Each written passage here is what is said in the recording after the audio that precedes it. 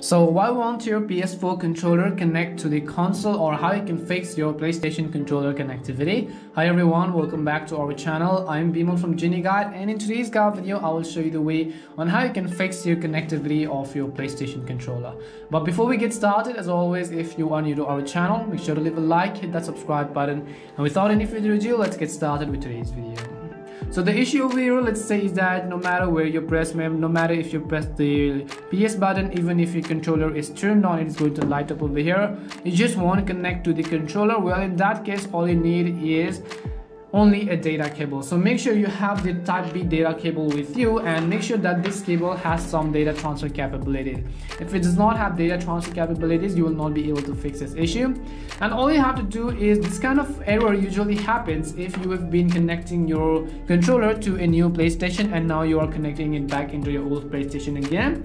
And that is usually when this error happens. And in that case, what you have to do is you simply need a good data cable that has data transfer capabilities, and then you want to simply connect the type B port onto your PlayStation first of all. So make sure to connect it to your controller, and the other port, which is the USB port, you want to simply connect it to your PlayStation console. So what we want to do is, I will also show you my console first of all.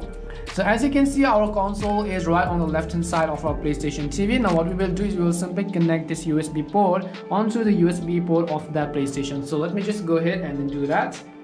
Now once you're done, what you have to do is simply press the PS button on your controller. Now once you press the PS button and then you come to see in your PlayStation, you'll be able to see that we have successfully connected our PlayStation to our controller. And this is how you can fix if your PlayStation controller is not connecting. All you need is simply a data cable that has data transfer capabilities. You need to simply connect it once, and then after that it will be connected automatically.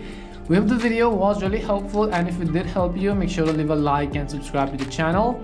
If you have any more questions, queries, or doubts, simply also make sure to leave them down in the comment section. Thank you very much for watching till the end of this tutorial, and see you soon in our next video.